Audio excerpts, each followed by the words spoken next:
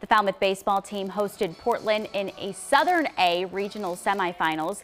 Garrett Obie hits the leadoff homer in the first inning to put the Yachtsmen on top 1-0. Then in the third inning, Colin Coy lines the solo homer down the left field line. Falmouth would win 4-3 in the 8 innings and face Cheverus in the regional final.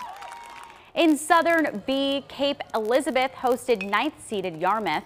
Clippers pitcher Gibson Harnett fields the comebacker to get the first out of the 5th inning. Then Hartnett would strike out the next 2 batters to end the inning. Hartnett was excellent in the 2-0 Yarmouth win. The Clippers face York in the regional final.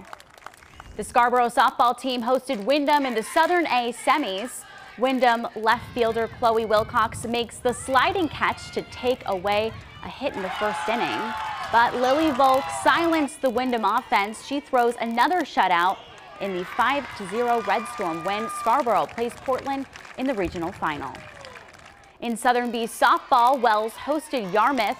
Wells a 1-0 lead in the 7th, but Hannah Merrill from Yarmouth ties it with a single to knock in Sydney St. Pierre. Wells would answer in the bottom of the inning. Hannah Moody with the single that falls in, and Carissa Kenyon scores. Wells wins 2-0. They face Freiburg in the regional finals.